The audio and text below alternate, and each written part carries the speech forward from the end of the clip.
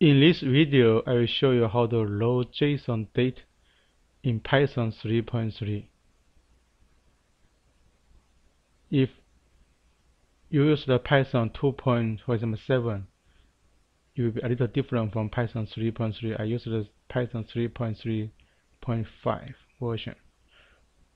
So let's go to, this is the Python. So first I import JSON module. For example, now I have a JSON data here.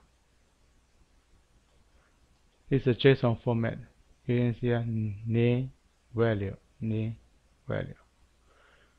So I first use the date string json.dumps. Dump this data. You can see here. After I run this one, I get this one. So I print this my data string, get the json.dumps. I get this one. I also can get this JSON data, use json.loads. Load this data from dumps. Then I print this out. We can see here. We can now, if I want to set this, want to get this value a, we date load. This is the first load, and get this 8. Then the value is 8 here. Now next example, we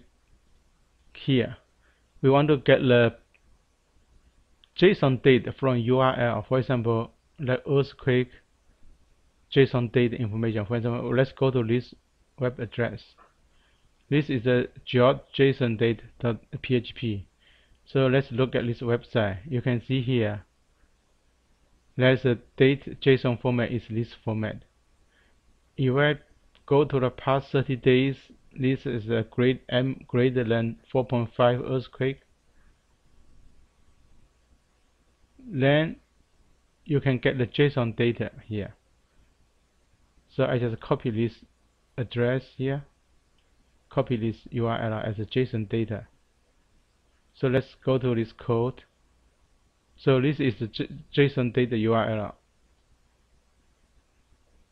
The JSON data. So this code only working for the Python 3.3, is not working for Python 2.7, because Python 3.3 use the urllib.request. Why JSON in Python 2.7 use the urllib2 something. So we use the urllib.request to get the data. Use the request.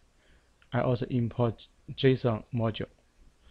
So we use the urllib.request.urlopen this function to open this URL address, JSON URL, to get a response. Then we use this response, use the read to get the content. And we need to decode content, for example, UTF-8. Then we finally get the data, JSON data here.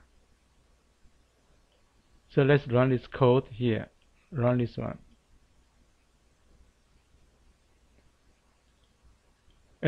First print out data. You can see here all the information here. All the JSON data.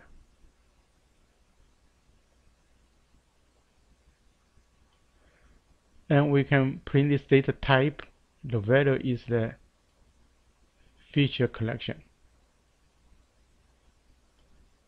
So in summary, to load JSON data in Python 3.3, we can use json.loads, and this one is from the json.dumps, and we can get each element here.